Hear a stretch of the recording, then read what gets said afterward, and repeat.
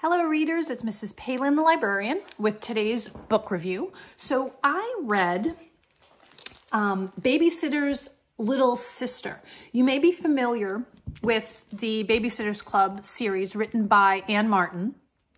They are a very classic chapter book series for bigger kids, middle grade.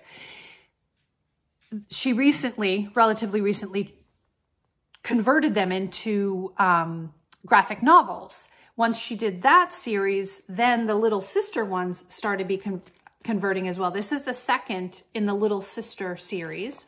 And what I like about these compared to the Babysitter Club graphic novel ones is they're geared toward a lower audience, much like her Little Sister ones were geared to a lower audience when they were chapter books as well.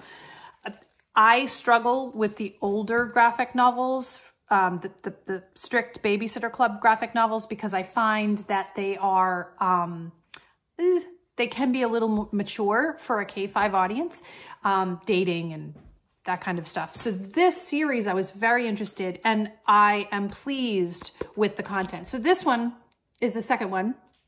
It is, Karen is the main character, Christy's little sister, if you're familiar with the series. And she loves roller skating. She breaks her wrist because she forgot her wrist guards. And the story that she tells keeps getting bigger and bigger and bigger, and she's trying to impress other people. She ultimately scales down her story. But when she finds out that someone else in her class has a cast, it becomes this competition to see who gets the best and the most autographs.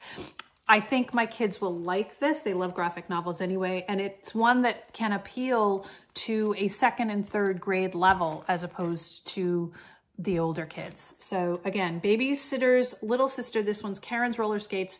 The original story by Anne Martin, and the graphic novel artist is Farina for this series. Whatever you're reading, keep reading. See you soon.